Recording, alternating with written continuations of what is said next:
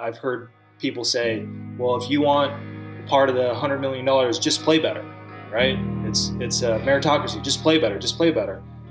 It's funny that Patrick Cantlay played the best out of any PGA Tour golfer the year that he won the FedEx Cup, won the Super Bowl of our tour, and didn't get $1 from the PIP program.